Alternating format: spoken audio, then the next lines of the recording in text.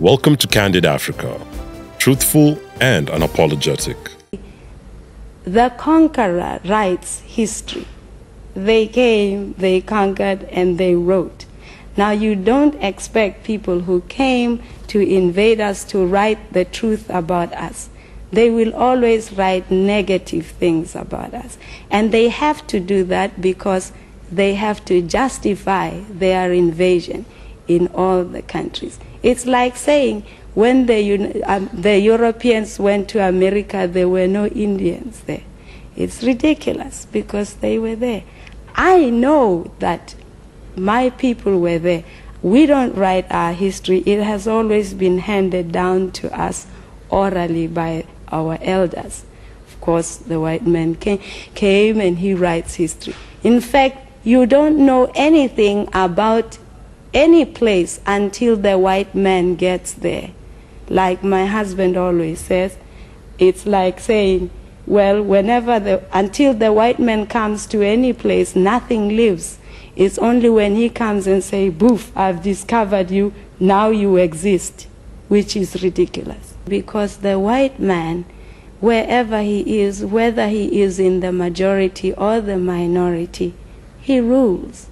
It just shows you, it just proves to everyone that we just have to keep fighting.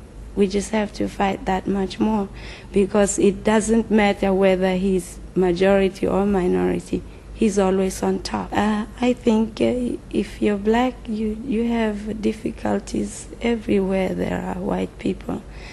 And most white people always say that we should not generalize and so on and so forth. And in fact, there are some countries, even take Sweden. In Sweden, people say there's no racial problem there.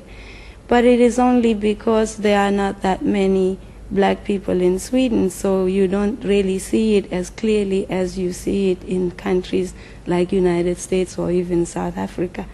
But there is prejudice everywhere. I always feel that even though one is an artist, that we are first human beings and we live in the same world as any other person, so that we as artists should never close our eyes to what is happening around us.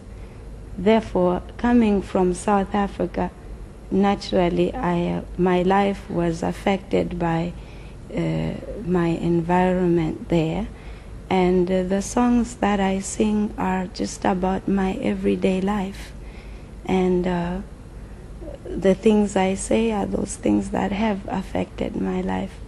The message I'm trying to give to my audience is not one. I am just trying to make them understand me as a person and understand my country and my people.